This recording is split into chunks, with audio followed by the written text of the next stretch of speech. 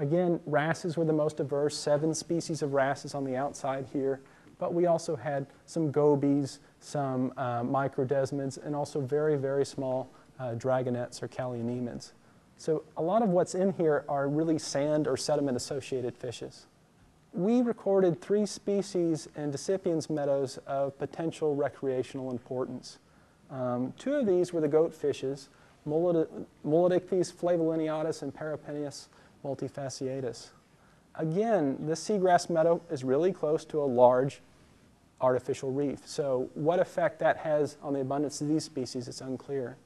A 3rd species, a snapper, the tape, was also found in pretty high densities in and around the seagrass meadow for Halophila decipiens at the sea tiger site. It should be remarked we didn't find any juveniles of these species. It doesn't seem to be that this is some sort of nursery grounds, so we didn't record any juveniles of any of these species down there. Okay, so summarizing the fish data for the decipiens meadow, we found 38 species from 17 families, so a lot more diverse than what we saw for Hawaiiana. Okay. Wrasses were the most diverse with 12 species, followed by gobies. And as with the Hawaiiana site, density and abundance tended to be greatest in the non-vegetated areas where there's just sand and rubble. Okay, and 3 recreationally important species were spotted in the area.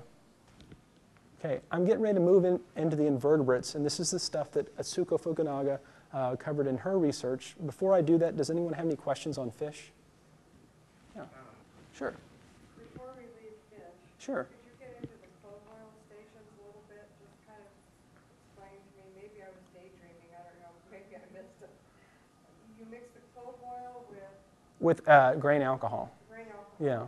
And the clove oil, it's just like a essential, just the clove oil? Just the clove oil. I get it from the wild roots or whatever. It's just the same stuff that you would... And the grain alcohol, so is that like a 10% solution? No, you could use like a 90 to 100% solution. So you could use, even vodka, it's pretty low proof, but you know, if you got an 80 proof, you're looking at 45. If you've got 100% alcohol or 95% alcohol, use about 80% of the alcohol to 20% clove oil. And how did you set up the stations? How did you disperse it, and what does it do to the fish? It's an analgesic, so it temporarily knocks them out. So it's an anesthetic that you put this plastic tarp down somewhere, you kind of just haphazardly throw it. Where it lands, you spread it out to that 1.5 meters squared, and you inject it from a bottle underneath the tarp. So everything that's down there in the sand or in the canopy itself that's hunkered down, all the small fishes, get knocked out. And so then you see them kind of rolling around down there. And the tarp's clear, so you can see when you've collected some, you pull it up and scoop them up and pick them up in a net.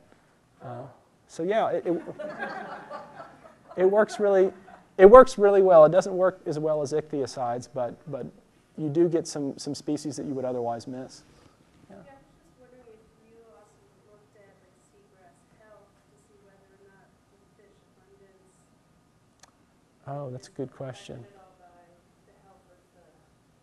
By the health of the seagrass.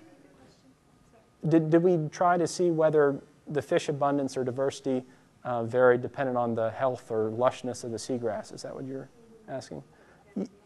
Yeah, no, I didn't look at anything like that. Again, I'm a fish person, so you know, Kim had to come down there and point out this is seagrass, and so I've learning a lot today as far as flowers and blades and things like that. Yeah. Is there any difference between the areas that aren't associated with seagrass with the fish? Oh, comparing sandy area to sandy area. Depending on location, there could be definitely in the sandy areas that are around the sea tiger. In the visual surveys, you're going to pick up a lot more species that are coming out from around the wreck.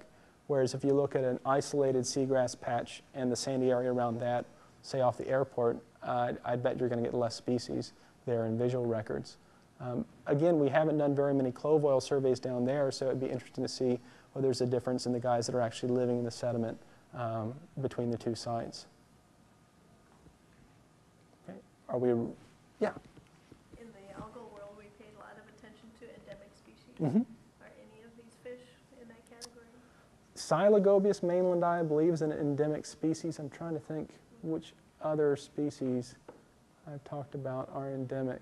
Simaludes, the razorfish, the one that occurs over the Halophila decipiens bed, is an endemic species, and we thought it was actually the only species of Simaludes that occurred in Hawaii. Up until last summer, we were in Maui doing some of the same stuff on a Halimeda bed and spotted a second species of Simaludes, Simaludes pretextatus, that was not thought to occur in Hawaii, but now we know that the range does extend to Hawaii.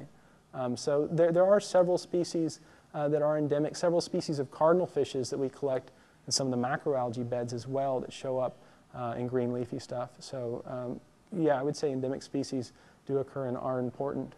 And how many of those fish, if any, are grazing the seagrass? That's an excellent question, and one that I feared somebody was going to ask.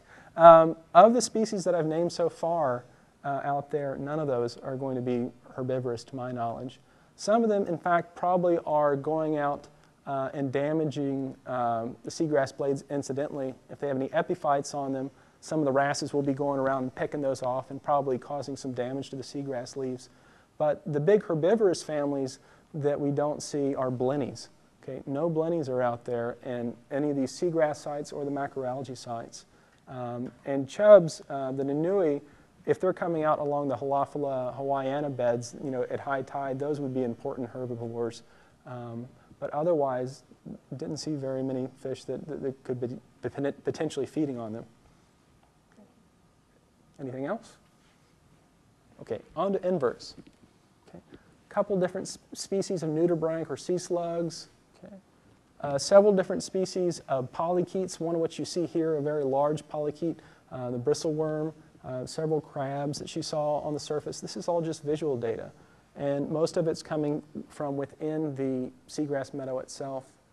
Also out there is one of our urchins, Trypanostes gratilla, and the auger, Tariba maculata. So there's several different types of invertebrates there from several different orders and several different families. Okay. But she concentrated primarily on the infaunal invertebrates, the small guys that are buried down in the sediment itself. So I'm going to talk about those next. Okay, now this graph is pretty busy here. It contains a lot of information. But basically it's two different sites that Asuko and I looked at, the airport site and then the sea tiger site.